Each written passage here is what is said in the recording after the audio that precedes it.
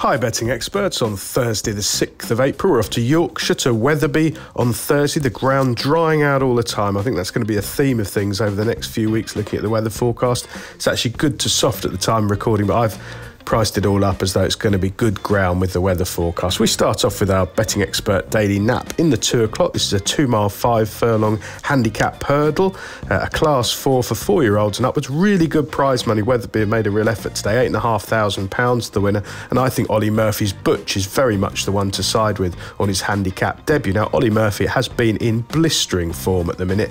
Everything he runs is winning or running well. I think he's had around 16 winners in the last fortnight and around about 30% strike rate, and even the ones that are getting beat. We backed the Wolf earlier in the week. He ran an absolute screamer. They're all running well, and this novice is a 6-year-old. He's run 3 times over hurdles. He's a work in progress. He won last time out at Uttoxeter last month from Miles from Wicklow, who's since run well in defeat at Ascot.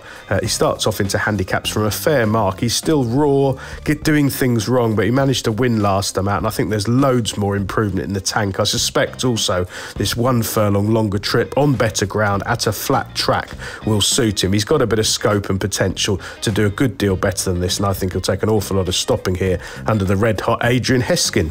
Our betting expert value angle selection runs in the 3:45. This is a 2 mile handicap chase, a class 4 for 5-year-olds and upwards. There's 9,600 quid to the winner of this one. It's really excellent effort, and I think this is a golden opportunity for Sal of Rebecca Menzies to bounce back to winning form. Now the negatives, he's a hard puller, he's a very tricky ride, and he hasn't won since January 2021. The positives, well, the yards had a really good season. He's very well handicapped now on the pick of his form. He was weak in the market and needed the run at Kelso after 5 months off last time out. If you watch that run back for most of it, if you didn't know Sal, you'd think he was about to absolutely bolt up. He had most of them stone cold 4 out, looking like he was going to win on the bridle, but he got very tired, which is pretty typical of him. But Kelso on heavy ground sapped him. He's been running for most of the winter from a falling mark at tracks like Hexham, and I just think that these days, watching him back, he's the sort of horse, he just needs to breeze along on spring ground, and I really hope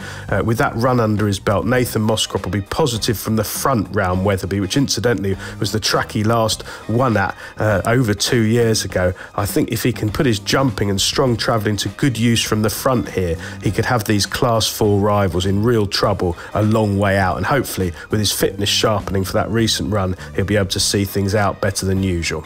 Best of luck on Thursday, betting experts, and please remember to like and comment on all of our YouTube videos.